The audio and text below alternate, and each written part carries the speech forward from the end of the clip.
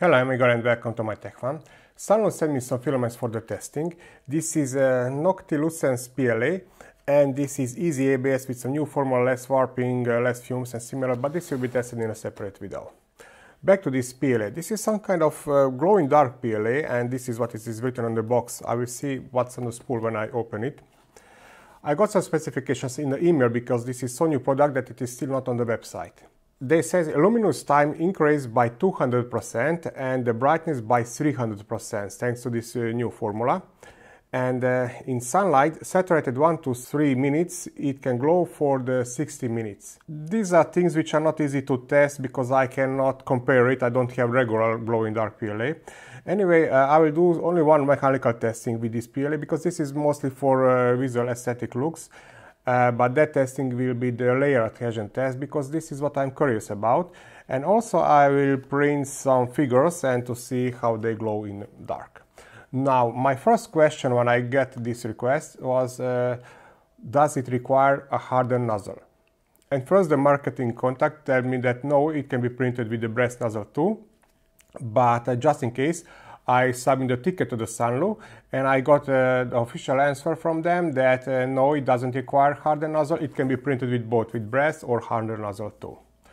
Okay, but just in case, I have that camera I got from the MR prototypes, so I will print it with the brass nozzle, but I will create some pictures or record some footage before the printing, and I will print with both. I have here green and blue color, and then I will check how the nozzle looks like after this printing.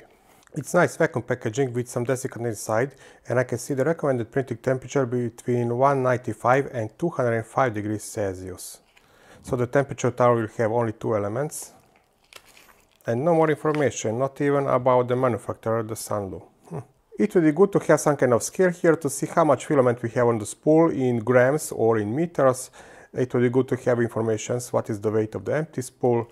Now I notice a new thing, I'm not sure is it visible on screen. There is a plastic part, probably for the locking the end of the filament, so we don't have to use these holes, because it always breaks the filament after some time. Everything will be printed on NS3 S1 Pro, but first I want to clean the nozzle and then create some footages to record its current state before the printing. I moved the nozzle to the 30mm Z coordinate and probably it will be in the focus of this camera.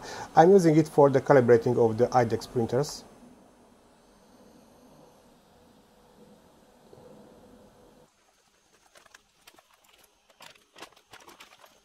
And I will start with the blue color. And for the warning, we have this sticker to lock always the end of the filament because it may jam or tangle, something like that. And this is why I don't like these holes, and I hope this will work better. Let's just test it quickly. Nice solution.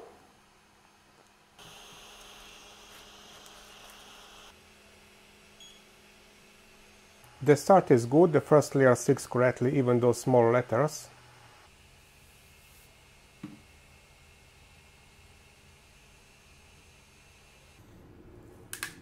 Perfect overhang on any element, great bridging and overhang, absolutely no stringing.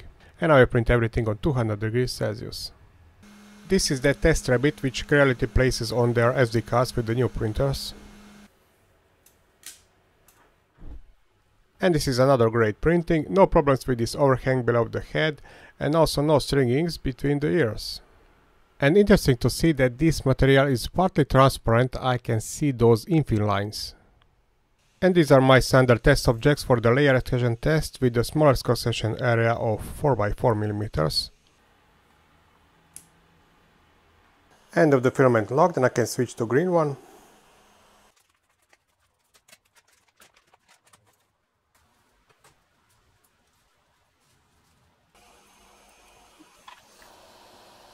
And the color change was successful. Printing with green PLA was very similar to the blue one. This is the temperature tower and it was very similar to the blue version. As you can see, equally good quality in all aspects. And the same experience I had with the printing of the green rabbit. These two rabbits looks completely identical, and I can see they are both partly transparent. I can see the infill lines, and even my daughter noticed, and she asked what are those lines on the rabbit. And the last object for the layer adhesion test, and then I can analyze it. And now, after approximately 4 hours of printing, let's analyze the nozzle with that Ember Prototypes camera. And here you can see it after the printing, but here they are side by side. There is a circle inside, and now I place it outside. It is not too obvious, but somehow I can see very polished surface on the right side after the printing, so I don't feel too comfortable to print with the brass nozzle this filament. And now let's check the layer adhesion. This test object has a smallest cross-section area of 4 by 4 millimeters and about 50 kilograms, so this is very good for PLA, actually for any material. And very similar results with the green PLA.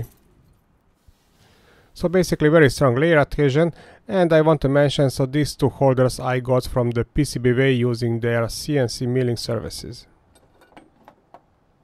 And now testing that glowing in the dark effect. Now they claim that if it is exposed to sun, I don't know, a couple of minutes, it can glow for 60 minutes.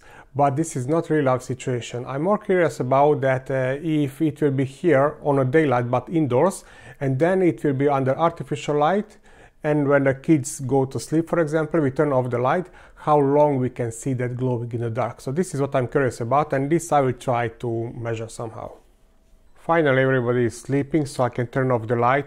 I'm watching a movie, but every 15 minutes I want to create a picture, and I will set my camera to the manual settings so the pictures are comparable with each other. And I will see for how long I can see still the silhouette of these glowing dark filaments. The camera is set to manual mode, so the images are comparable with each other.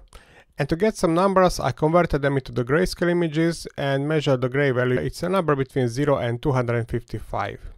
And these numbers are presented on this graph, and we can see that the blue glows better, but only at the beginning. After approximately 20 minutes, their intensity with the green is very similar. But from personal experience, I can tell that even after 2 hours, when the eyes get used to the dark, I can see the silhouette of the printed objects. And now short conclusions. To be honest with you, if I wouldn't have a kids, I would never even try this kind of materials, but it is very interesting to see how they glow in the dark. About my testing methods, maybe they are not so important, but I was curious about that layer adhesion, which is actually great. And about this glowing in dark effect. The blue one glows better compared to the green one. And I cannot compare with other filaments because I don't have any.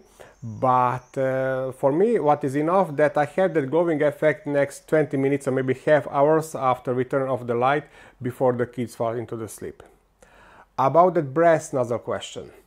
I'm not sure, but definitely I think that hardened steel nozzle should be used here. I will see when the product will be available on Sunlu's website what will be the information about this nozzle type. But I think this shouldn't be printed with the brass nozzle. And a little bit off topic, I always get suggestions why I'm not so detailed like Stefan from CNC Kitchen, because I saw his videos about the glowing dark filaments. Well, the reason is very simple. I'm doing only the tests which I'm curious about, because my budget is limited. I earn per video approximately $5 until, according to the views, probably he earns about $500. So if I'm not curious about some tests, I will not do it. If you have some other suggestions or comments about this glowing dark filament, you know, a few lines in the comment section. Thank you for watching and happy printing!